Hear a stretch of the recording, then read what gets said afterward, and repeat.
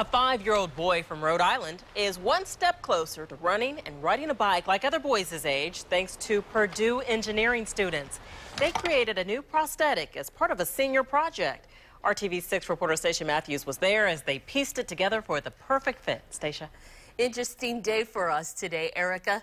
Lucas Reich was born without a femur bone in his left thigh, making his leg much shorter than the right one. But he doesn't let that slow him down. The new prosthetic, however, will allow him to get around a lot better. Lucas Reich is about to receive the gift of a lifetime. Can you tell me why you're here today? To get my new robot leg. A leg that will allow him to play like other 5-year-olds. Can I help you ride a bike? Oh, yeah. Lucas doesn't have a femur bone in his left thigh. He wears a prosthetic, but it has limitations, and Mom says surgery isn't an option. And that's what I want for him, to have a prosthetic that he can climb and run and ride a bike. Purdue engineering students hold that possibility in their hands, a prototype of metal, plastic, and gears. It's the result of a senior project assigned last August. It's revolutionary. It's, taking what we learned and applying it to help somebody. Failure is not an option, but this means much more than a final grade.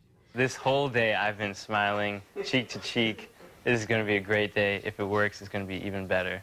I'm going to feel great about it. Midwest Brace and Limb opened its doors for students to do their work.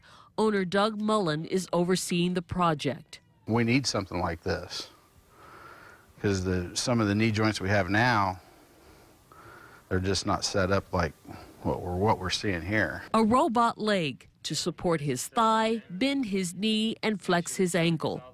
But when it came time to try it on, too tight, too snug, and then just right. Lucas is already thinking about new possibilities. And riding a bike? Yeah, all of that stuff. I love it.